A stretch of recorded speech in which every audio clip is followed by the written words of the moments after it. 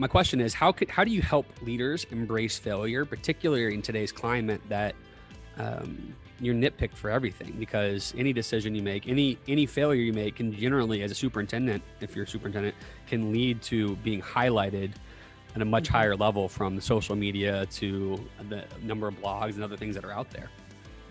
Yeah, well, and I think, for so often we think about, failure is just something that we have to endure, but we have to get to this place where we recognize that how we handle failure is the thing that can truly make us great. Are we the kind of leader that is going to be self-aware and reflective and take ownership and grow from and share a level of vulnerability with those that we work around that's going to do nothing but just gain trust from those that we work with? Or are we going to shut down, have the walls up, project blame, cast it on others? And in the end, that's going to do nothing for us. So, how we handle this failure piece is so important. And so, that's always my encouragement to leaders is to be self-aware, ask feedback, right? There's a difference between just having feedback come to you and then seeking it out.